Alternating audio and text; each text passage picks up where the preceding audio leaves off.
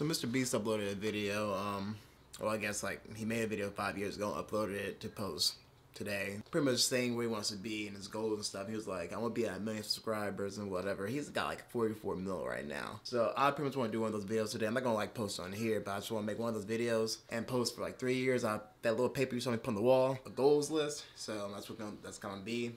And when it posts, hopefully we'll see where it matches up. If I can make any of those goals happen, I'll be happy. But it's a long shot.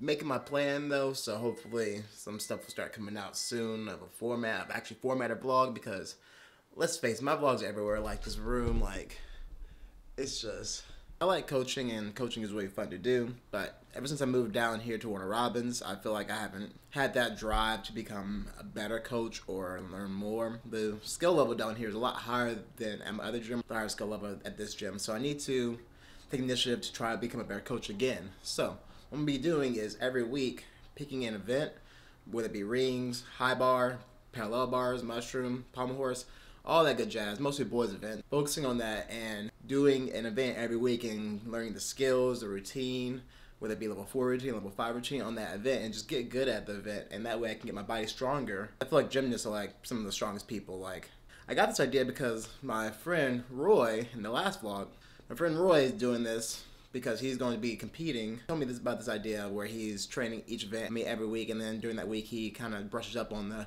previous events he trained. So I'm going to kind of try that by myself and see where it gets me down here. The first event I want to do today, I think, parallel bars. I'm going to see when I get to the gym.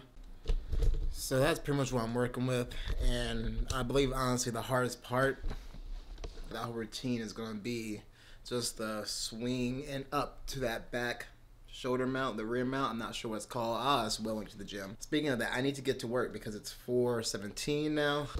I'm gonna go get ready and meet y'all at the gym. So, you wanna try to explain what happened for my camera dies? Sure. I was doing high bar and I was doing like giants in the dismount and I was doing my double back and I like saw the bar and then I hit it.